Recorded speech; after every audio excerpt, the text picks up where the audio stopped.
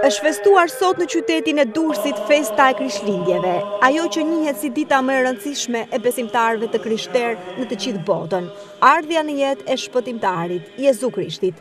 Ceremonitë fetare të kësaj feste nisin që pas mesnatës së datës 24, sapo ora shënon ardhjen e datës 25, ku të gjithë besimtarët presin lindjen e shpëtimtarit. Në qytetin e Durrësit, lindja e Jezu Krishtit është pritur me këngë e lutje në Kishën Lutje.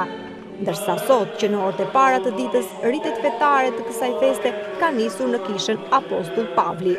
Ceremonia e meshës është ndjekur nga qindra besimtarë, ndërsa më pas pranë kishës janë zhvilluar ceremonitë e vizitave për urimet me rastin e festës.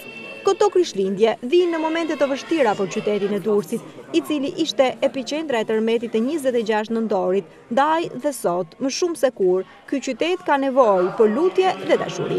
Personalitetet të njohura për qytetin, ish drejtues të bashkisë ndër vite, emra të njohur të artit, kulturës, sportit, përfaqësues vendor të forcave politike, deputet, por dhe qytetarë të thjesht, kryen vizita pranë Kishës Orthodokse dhe përcollën urimet. Dita me diell e këtij 25 dhjetori ka ngrohur qytetarët e Durrësit, veçanërisht besimtarët, të cilët sot kanë drekën e madhe të Krishlindjes dhe më pas do t'ia lënë rallën vizitave të njëri tjetri për t'i uruar Krishlindje të mbara, të gëzuara dhe plot shëndet.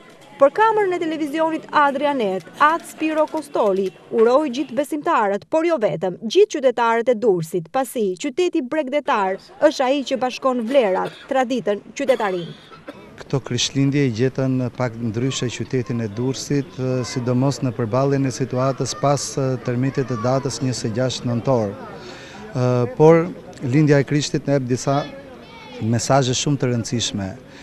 Vetë Zoti Krisht nuk lindi në një pallat mbretëror, por lindi në një grazh të thjeshtë, që në vegjëlinë e tij u detyrua të arratisej nga përndjekja e Herodit, mbretit të Izraelit, sepse dëshironte që ta vriste, mos i zinte fronin dhe ju desh të largohej për në Egjipt. Të gjitha këto janë mesazhe që neve na kujtojnë që gjithmonë ka ripërtëritje, ka forcë për të rigjetur jetën, edhe neve lutemi që këto Krishlindje të jenë të bekuara për gjithë qytetarët e Durrësit, në mënyrë që këto Krishlindje të na japin forcë ripërtëritjeje, të gjejmë energjinë e duhur dhe të na jap Zoti kurajon për të kapërcyer këtë situatë dhe për të vijuar jetën tonë në normalitet.